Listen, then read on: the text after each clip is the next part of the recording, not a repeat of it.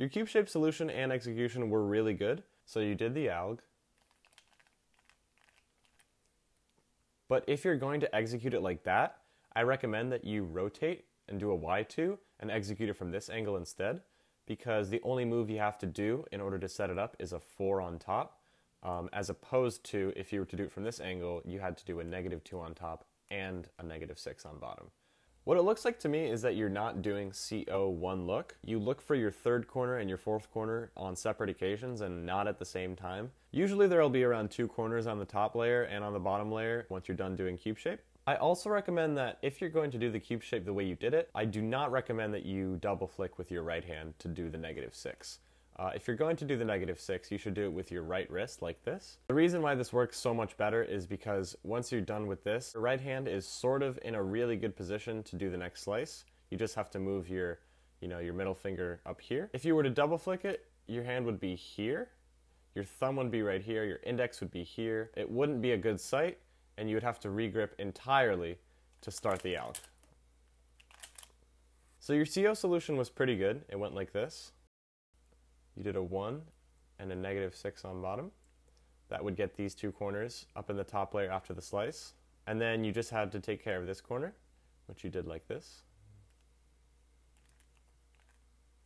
You had a good CO solution, but you had a really big pause in between. It seems like you're trying to do CO 1 corner at a time instead of doing it all at once, and that makes your CO 2 look, or maybe 3 look at times, instead of 1 look, which is what you want. So there really are only 7 CO cases, and I think you should memorize all of them. Here they are.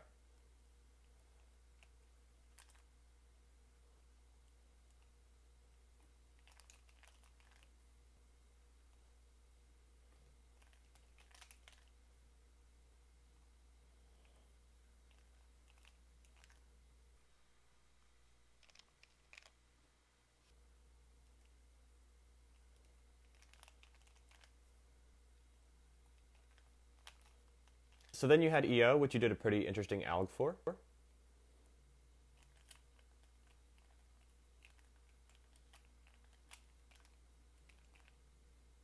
So it also seems like you don't know full EO, which is also 7 cases, and I really recommend learning this because you did this case in 8 slices when you really could have done it in 6 with this alg.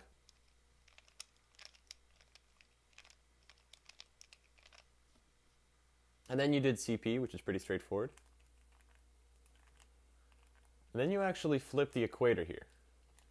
So looking at this case before the CP algorithm, you can notice that this equator is not flipped. So after the algorithm, because it's 5 slices, which is an odd amount of slices, it's going to flip this equator. What I imagine that you were thinking is that if you cancel the equator flip, that later it'll help you out with your EP. This is a huge misconception that a lot of people have. You should never intentionally flip the equator in the middle of your solve, ever. The only reason you would realistically do that is if you know exactly what your EP is and you're going to dive right into it right after your CP. Under no other circumstances should you flip the equator in the middle of a solve. The reason why this is so important is because if you continue the solve, you have parity, and the way you did it is you reduced it to an adjacent swap, and when the equator isn't flipped for parity, it definitely slows down your time because you're doing like 2 extra slices. So then you did your EP.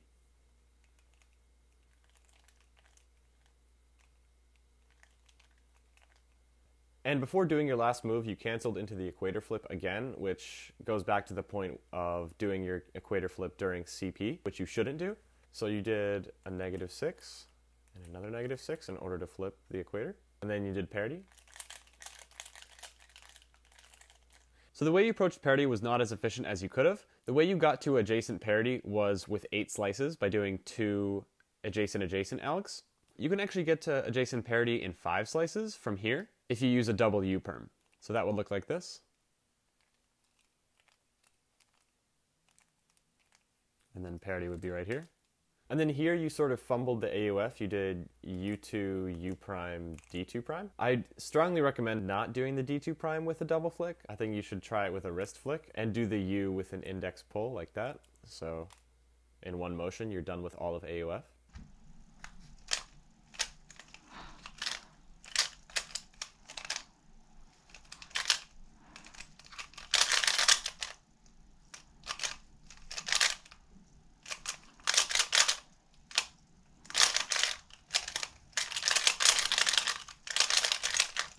So for your second solve, you did cube shape in 10 slices, which can definitely be reduced. You did it like this.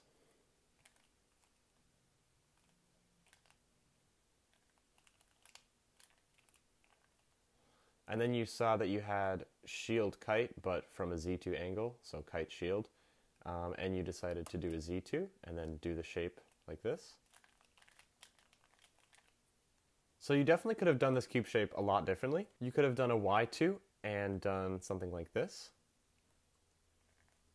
So that's one slice to scallop kite, which if you position like this, you can do in 3 slices. Or you could have done the kite scallop solution a little differently. You could have not rotated and done something like this. And now you have kite scallop upside down.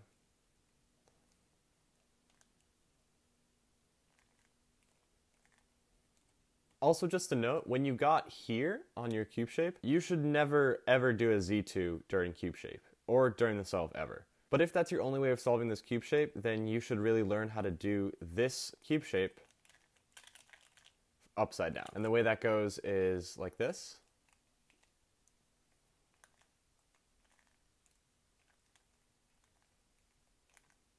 So your CO solution was great, except you got to this at around 8.5 seconds. You didn't recognize it until 9.4, which is when you did your first move, and you were only done at around 10 seconds. That's 1.5 seconds to do one slice. This is something that needs to be fixed. If you're going to have a one slice CO, you should definitely recognize it and execute it in less than half a second. Takes a little bit of time, but once you develop the habit of being able to recognize one bar and a second bar, and then just going for it, you'll see a lot more consistency in this. Another reason that you shouldn't be pausing for CO like this is because for this shape specifically, you can track a lot of corners. So this corner is probably the easiest to track.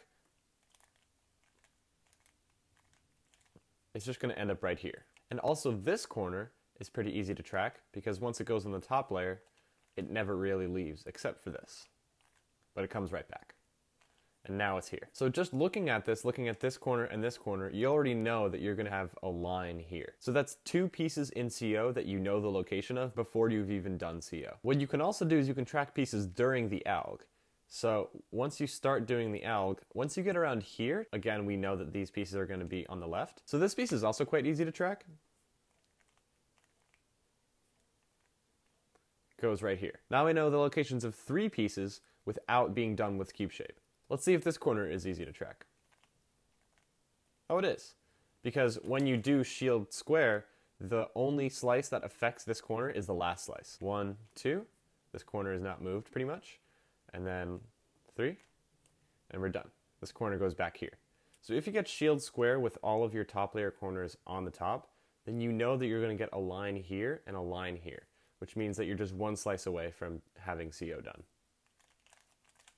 Like that. So for EO, you had pretty much the easiest case. Like that, just M2. The only thing is that if you're going to not predict your CO and pause and look at the CO, then you should definitely notice that if we're looking at this as like black and white, then we have one misoriented edge here, one white edge with the black, and one here, and also 2 here, and they're both opposite of each other. So that means that they're both symmetric. And rarely do we ever see symmetry in square one, especially with OBL and CO. So when you see something that's symmetrical, especially with EO, it's safe to assume that you're going to get some kind of like really easy EO, like M2 or double M2, something like that. So after your alg, you did a 1 on bottom, just to realign everything, and then you did CP. Except the way you finger tricked it was you had your first slice be counterclockwise, so you went like this. And although I don't disapprove of that, you didn't really have a reason to do that because your hand was in home grip and then you regripped, which you don't want to do. You want to be able to start as many algorithms as possible from home grip and eliminate as many regrips as possible. If you're going to do the alg from the front, you should do it like this. But I also advise that if you're going to do this alg at all, you should really be conscious of the fact that you can do this alg from the back. And it goes like this. But you did it from the front, and so you got adjacent on bottom, which would have been the same if you did it from the back, but it would have been back here. So for this case, what you did was pretty straightforward. You did an adjacent to move it up to the top, and then parity. The only problem with this is that you shouldn't have to do 4 slices, 1, 2, 3, 4, in order to move this adjacent swap from here to here. What you can do instead is bring it up with only 1 slice. What you should do is move it to the back right, like this, so that when you slice, your adjacent swap will be right here. And then you can realign the bottom layer and do your parity alg. And the only thing you have to do is do a 2 on bottom in order to realign everything.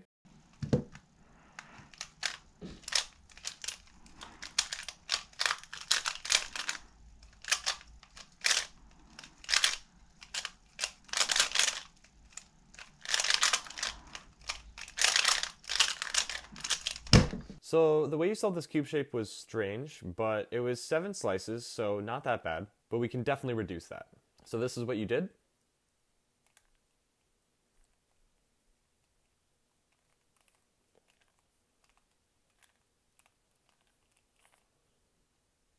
So very interesting solution, but you can actually do this cube shape in 5 slices if you reduce it to scallop kite.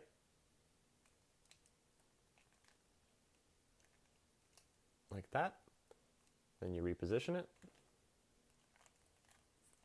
And do that. If you're going to do the cube shape the way you did it, which I don't recommend, you need to readjust the way you do similar fists and shield squares because you're doing them 1 slice longer than you have to. So once you're here during your cube shape execution and you get to the shield square, what you actually can do instead of doing a -4 is do a 2 on bottom, and then you can slice, do a 1 on bottom, and you're basically just doing similar fist like that. But you did it this way, you did a -4, which is pretty good, but not the best. What you did was you did this in 3 slices instead of 2. And instead you could have done it in 2 slices. Like that. So your CO was pretty good. You did it in 3 slices.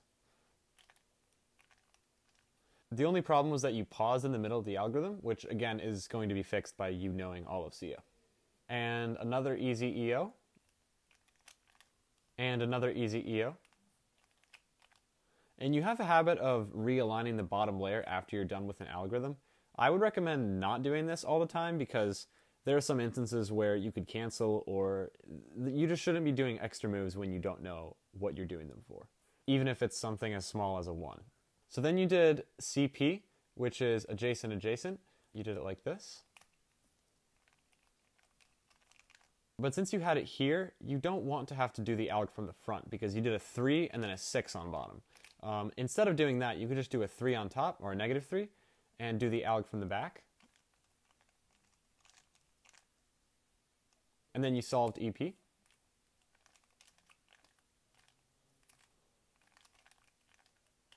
And then instead of canceling, you did another slice and then flip the equator and solve the cube.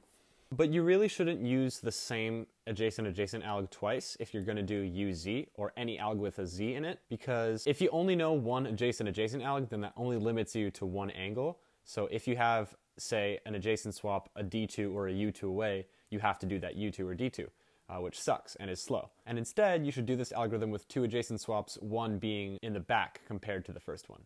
So it goes like this.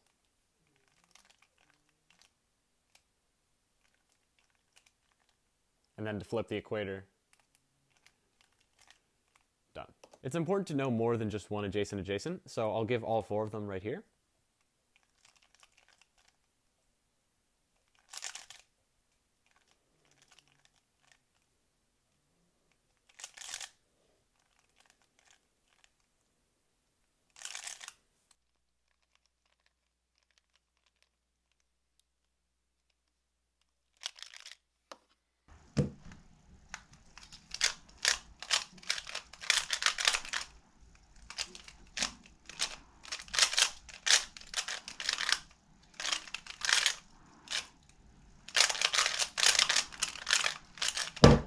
So we started to solve with this cube shape.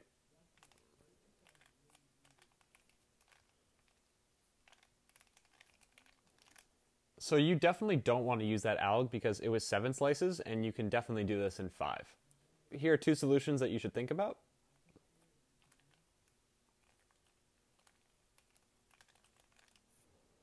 And the second one.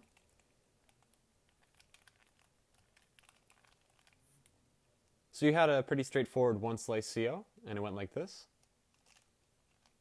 The only problem is the way you finger tricked it. You single flicked this U2, which you want to be able to do with an E2, like that. And you also double flicked this D2, which you definitely don't want to do. You want to try to do wrist turns. So instead of doing the 1 slice in 1, 2, 3, 4 finger motions, you want to be able to do it in 1 motion. So like this. So for EO, you had this case, and you did it like this.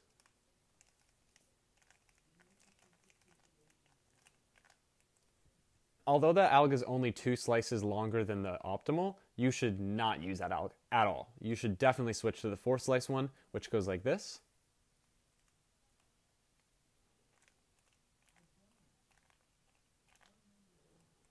And another way to do it is from this angle. So for CP, you had diag, so you had a pretty easy case. No complaints there. And for EP, you did this U-perm with 2 adjacent swaps, and it went like this.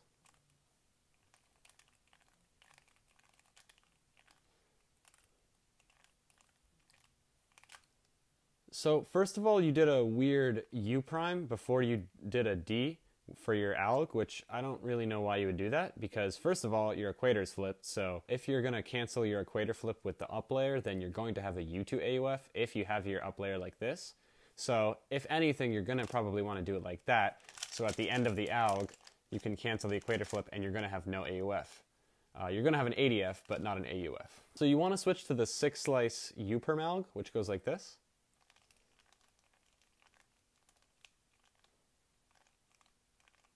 And with equator flip.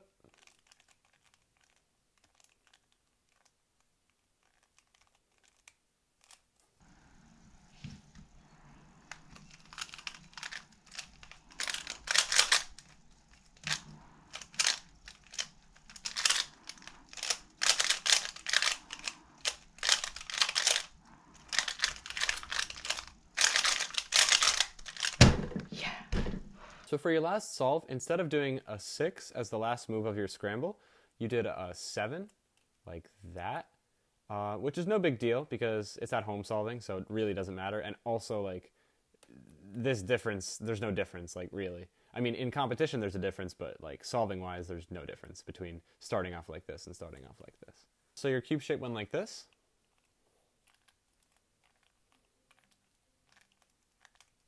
And that was almost a perfect solution, almost entirely optimal. But the only problem was how you executed your similar fist, which was 3 slices instead of 2. And you could have done something like that, or like this. And then you did CO like this.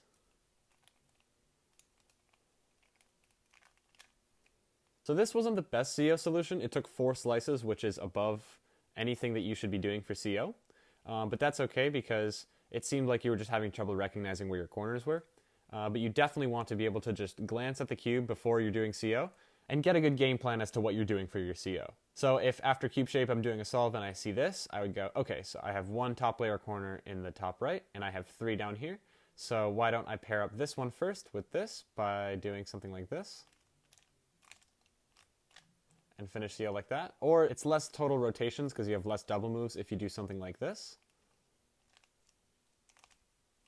which I think is faster, but either one can work for you. Just don't do 4 slices. And just to keep in mind, you never want your first slice in CO to make a diagonal corner pair. Your first slice of a CO alg should always be something that makes a line or 2 adjacent corners. So you had the same EO case as last solve, which you did in the same way. I don't think I should say anything different other than you should learn the 4 slicer because, as you can see, it's popped up in 2 of 5 of your solves. It's not really accurate to say that, like, this EO case is common because every EO case is common. There are only 7. You should really know all 7 so that you're prepared for anything that comes up. And then you had adjacent as your CP, which you did from the front. Which again, I don't think I have to repeat that you should use the alg from the back. And then you did EP in an interesting way. You did it like this. So you did the M2, which reduced it to a U-perm. And then you did the U-perm with 2 adjacent swaps.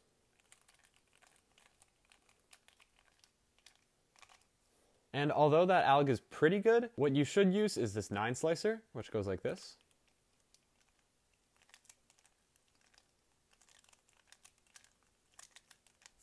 And with equator flip, it'd go like this.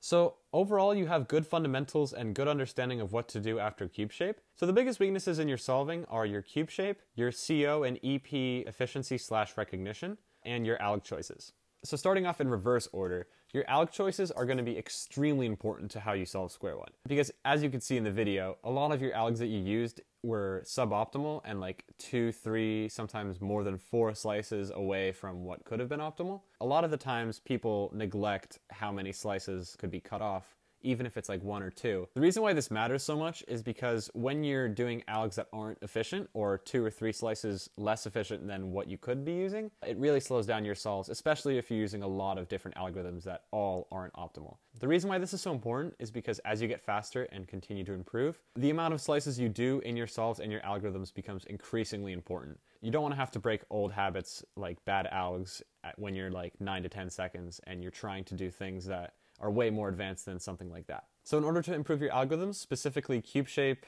CO, and EP, what I've done is I've linked in the description all algorithms to cube shape, EO, CP, and EP, all good ones. The cube shape document is the cube shape parity document, which really should function the same way whether or not you're learning cube shape parity. If you're learning cube shape, I think you should definitely look at this document because it has all optimal algs. Like, they're all optimal. Move optimal, I mean. And usually move optimal means speed optimal when practiced. So next is recognition and efficiency, specifically in CO and EP. So for both of these alg sets, if you want to improve recognition, you're going to have to learn all the algs. If you don't know full non-parity EP, I recommend you at least start learning that. You definitely shouldn't put too much pressure on yourself in learning it all, but you should definitely get started with it and make sure to replace your suboptimal algs with optimal algs. In terms of CO, the difference in CO and EP is that CO has so few cases that you really shouldn't consider it that much of a step. You should really just try to get it out of the way and get really good at recognizing all 7 cases. The only exception is that when you have all of your corners for CO on the wrong layer, then just do the EO alg instead of trying to flip CO like that. This was already covered in #Cubers video on square one tips and tricks, but I'm just going to go over it again. Do the EO. And then before you do your last move, just like look at the cube and try to, instead of solving with the bottom layer on top, you do the inverse move on the top layer and a double move on the bottom in order to get it back.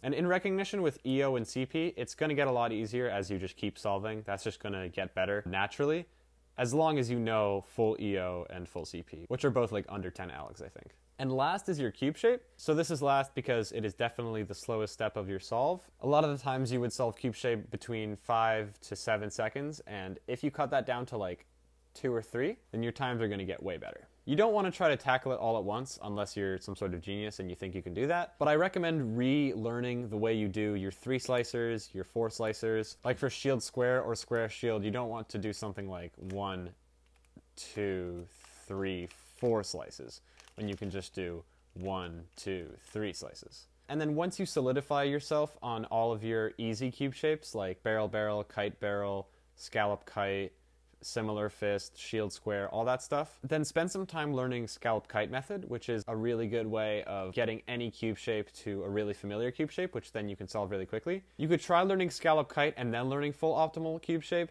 or you could just go for full cube shape from the get-go, but whatever works for you. If you feel like you need to be eased into something like that, then you might want to go scallop kite and then branch out your understanding rather than full forcing it. But yeah, hopefully you know what to do and what to fix in order to improve your solving. And hope this video helped. Cool. Bye. Wait. You forgot to subscribe. Oh, also I have an Instagrizzle and a Snapchadoodle.